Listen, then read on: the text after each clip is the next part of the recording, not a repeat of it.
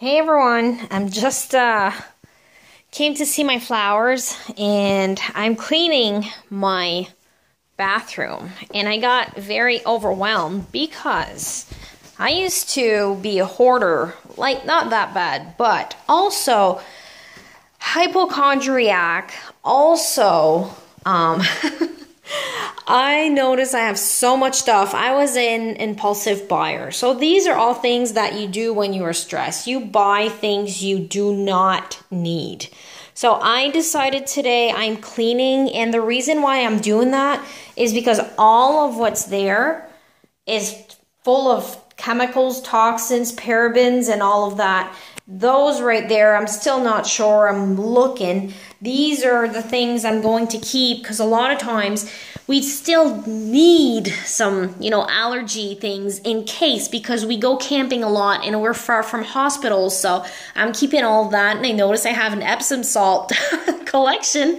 And I'm going to clean out everything, like just my skincare products and all of that. And I have my empty makeup case. And, I'm just going to really, I need to get the chemicals out.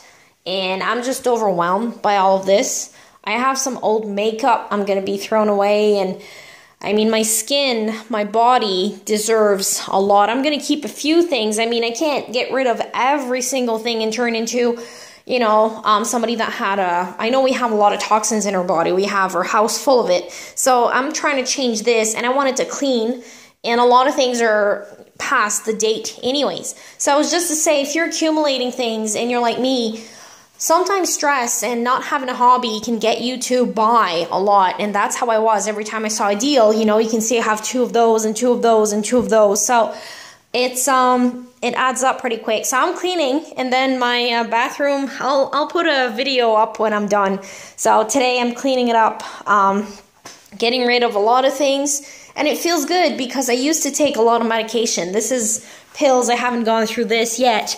We used to travel when we went, out of the country. And I used to bring a lot of medications because I always thought, what if?